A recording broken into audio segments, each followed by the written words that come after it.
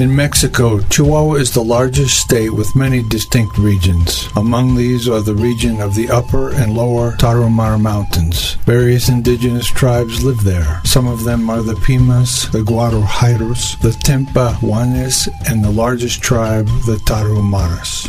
All of these inhabitants of the Chihuahua Mountains live in various degrees of poverty. On many occasions, they lack the resources to live with dignity. It has been this way for many generations. There are few opportunities for personal or community development in the areas where they live. Often the need for food causes them to leave their homes and families to look for work or resources elsewhere. There are not enough health services, not enough schools, and not enough jobs where they can make a living wage.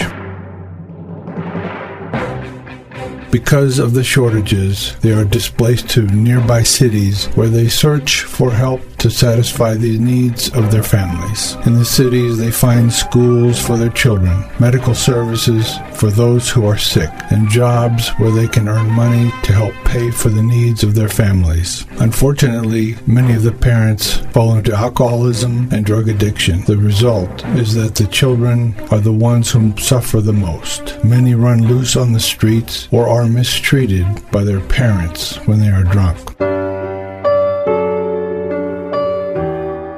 Many of the children are forced to beg or sell trinkets on the streets while their parents wait to take away the money they receive in order to buy more drugs or alcohol.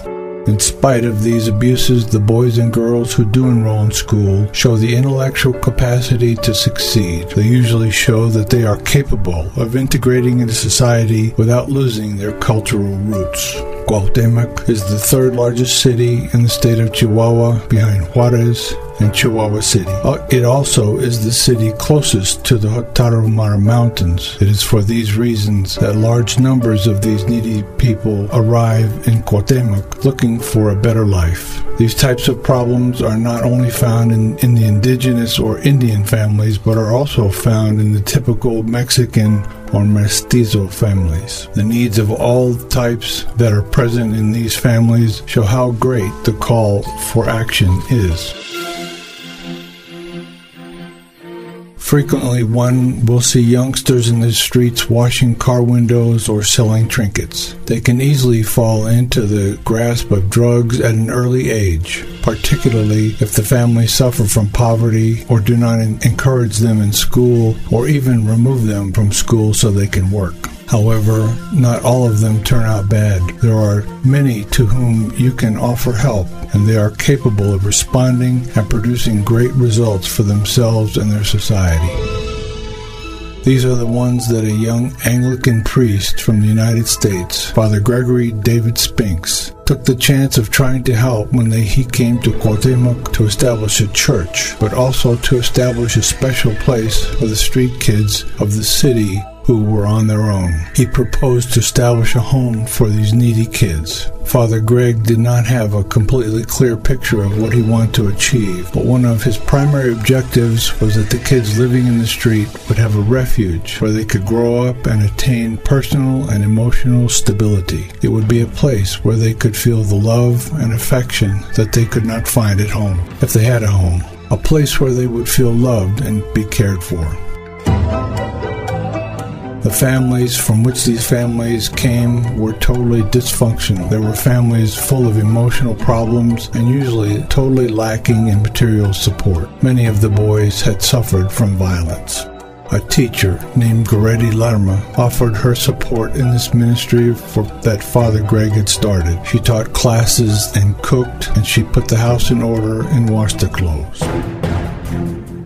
On October 8, 2001, Goretti came to cook and to help at the home. She knocked on the door of Father Greg's room, but there was no response. After knocking and calling his name at the door, there was no response. Finally, they were forced to break open the door, and they found Father Gregory dead on the floor. The diagnosis was that he had died due to a heart attack. It was a terrible shock for everyone, and it seemed like a nightmare. The boys felt the one who had offered them so much love and protection had gone. From one night to the next day, the one who had offered them so much care and encouraged their confidence was gone. On May 21st, 2003, La Gran Familia De Gregory AC was incorporated as a Mexican nonprofit corporation. The record of service to the community has been long and varied. The primary goal has never changed. The priority is to rescue boys and girls that are in difficult life situations and to provide them the support that they need to become productive citizens for the community. The amount of education that they attain may vary, but the goal is that they all become productive citizens. Among the first fruits that we realized was Minerva. While part of La Gran Familia De Gregory, she graduated as a registered nurse. She now works at the Central Hospital in Cuauhtemoc. She became able to afford to bring her family from the mountains. Recently she married and has begun her own family. In 2014, Jorge Luis graduated from Universidad de Chihuahua in Cuauhtemoc with a degree in engineering. He had come to live at La Gran Familia when he was in junior high school. He completed junior high, senior high, and graduated from the university while living at La Gran Familia. He now works as an engineer for an international company that has a plant in Cuauhtemoc. He is married and his wife has a law degree. Eduardo had graduated with an MBA while his sister is in her fourth year of university studies. There is no doubt that La Gran Familia was instrumental in their studies. They were 14 and 15 when they arrived. Their mother had very limited financial resources and their father had died years ago. Carlos is another young man that is studying architecture at the university. He was 4 years old when he came, and today he is 22 years old. La Gran Familia De Gregory not only shelters the children in difficult times, but it also works with families that are leaving the mountains while having little money or resources. La Gran Familia is now 19 years old, and Cuauhtemoc and the surrounding communities have benefited from our services. We now have a board of directors and we are administered by Martin Cordova. The goal of La Gran Familia De Gregory is to support boys, girls, and youth of the area around Cuauhtemoc, helping them to be productive citizens in the community. In 2013, we began construction on a new building. It has 6 dormitories, 1 library, a computer lab, a playroom, 3 bathrooms, administrative offices, and offices for tutors and counselors. At La Gran Familia De Gregory, we seek to promote human values and spiritual values that will help our children achieve a better quality of life and personal development. We offer them the benefits of housing, meals, formal education, and spiritual and psychological formation. We provide care and support for all our children at all levels, from infants, kinder, elementary, secondary, high school, and university level. With your support, we will continue this fruitful ministry. We thank you for your donations from the bottom of our hearts.